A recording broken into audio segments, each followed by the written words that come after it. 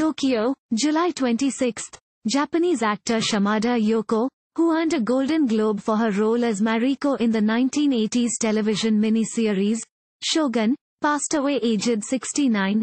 Reports, Variety. Japanese media announced that Shimada had died of multiple organ failure because of colorectal cancer in a Tokyo hospital on Monday, July 25.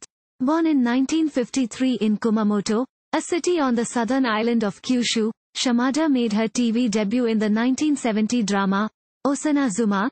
She became popular in the 1970s playing pure and virtuous types on TV and in films, including the 1974 hit, The Castle of Sand. Notes, Variety. Despite her limited English language skills, she had one of the few English-speaking roles in Shogun, when she was cast in the role of Mariko, the love interest of Richard Chamberlain's shipwrecked British navigator turned samurai.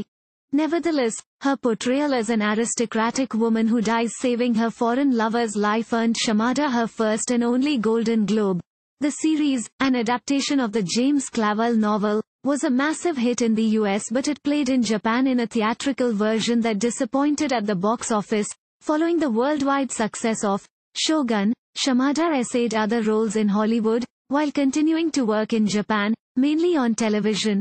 One such international project was Little Champion, a 1981 biopic of Japanese-American marathoner Michiko Miki Suwa Gorman, with Shimada playing the lead. Adds, Variety. Shimada found herself embroiled in scandal when an affair with married rock star Uchida Yuya became tabloid fodder in 1988.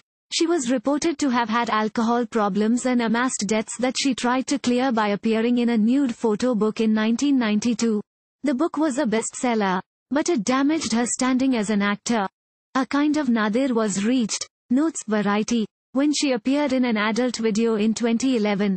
Her last screen role was in the 2016 Saiga Toshiro drama, Canon. Thank you for watching. Please subscribe to channel and click on bell for more daily videos.